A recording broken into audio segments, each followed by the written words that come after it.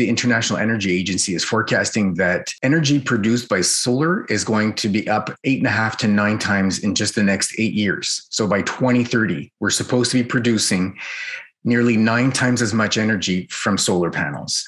So if solar panels already consume 11% of the world's silver every year, and you multiply that by 9, the math is simple. Within 8 years, just solar should consume all the silver supply every year.